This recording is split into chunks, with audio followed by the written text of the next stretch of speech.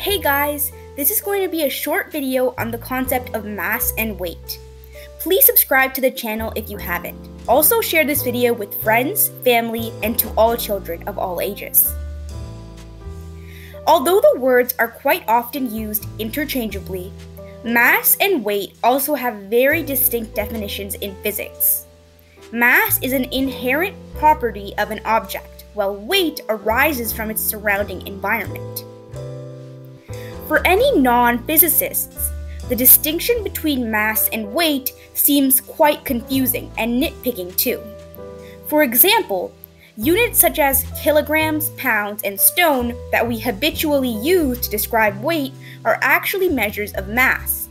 On the other hand, weight itself is measured in an entirely different unit called the Newton. Why is weight called Newton? By the way, in my last video, I mentioned the geniusness of Sir Isaac Newton, and we'll link that below in the description box. Now, let's dive into the topic. Mass. What is mass? It is a direct measure of the amount of material in an object, and therefore how hard it is to move, sometimes called inertia, and how strong an attractive force it exerts due to that mass, its gravity. What is weight? It is properly described as a measure of the force a particular mass exerts or experiences due to the gravity in its environment. As mentioned in the beginning, that weight itself is measured in a different unit called the Newton. It is named after Isaac Newton, in recognition of his work on classical mechanics, specifically Newton's second law of motion.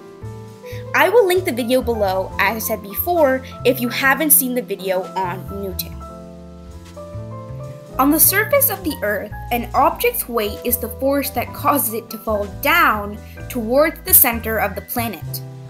This fall may be arrested or prevented by presence of a barrier or counteracting upward/outward force, but the downward force or weight itself always remains. Inertia does matter.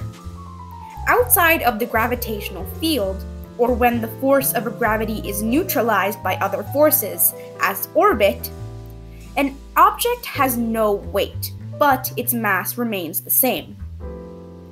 We actually published a video on why satellites don't fall, and we'll link that in the description box below, as it can help you understand this concept further.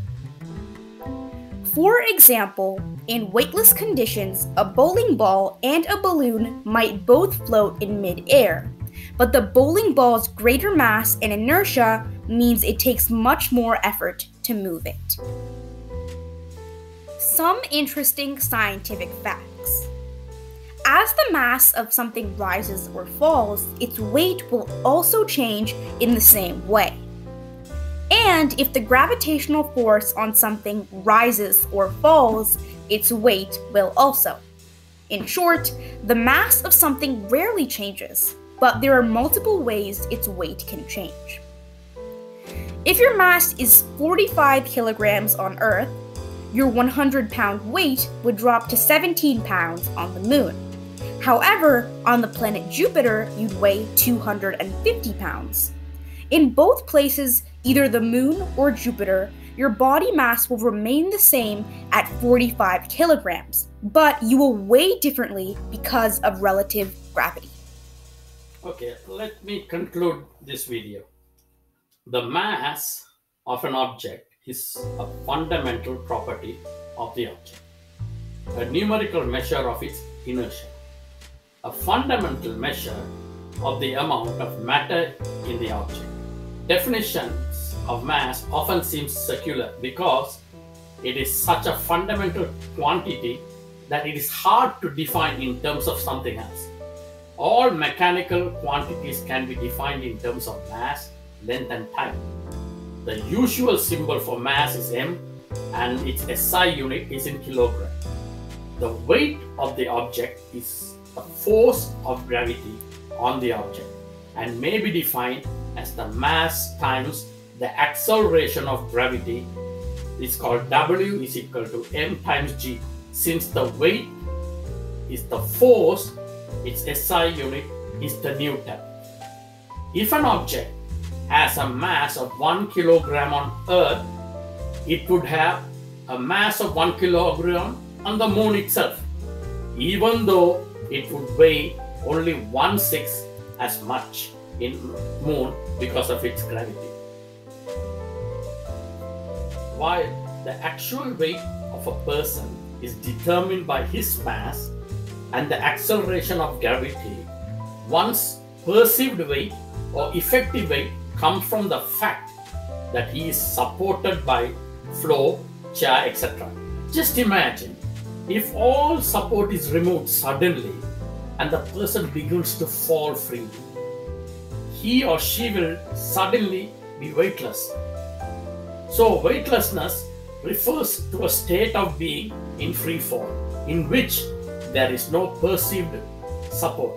The state of weightlessness can be achieved in several ways, all of which involve significant physical principles.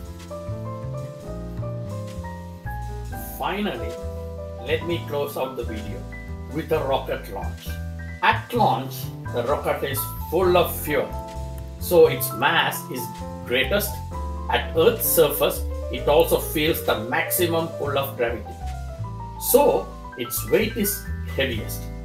A few minutes after the launch, the rocket has burned through a huge portion of its fuel. This means it has lost mass as that fuel has been transformed into energy. In addition, the rocket is farther from Earth's surface. Therefore, the gravity pulls on it with even less force. Both the rocket's mass and its weights have dropped. The rocket's engine can now push the rocket even faster than they could at launch. I hope you enjoyed this video. Thanks for watching. Please share and subscribe to my channel. See you soon with my next video. Cheers, bye.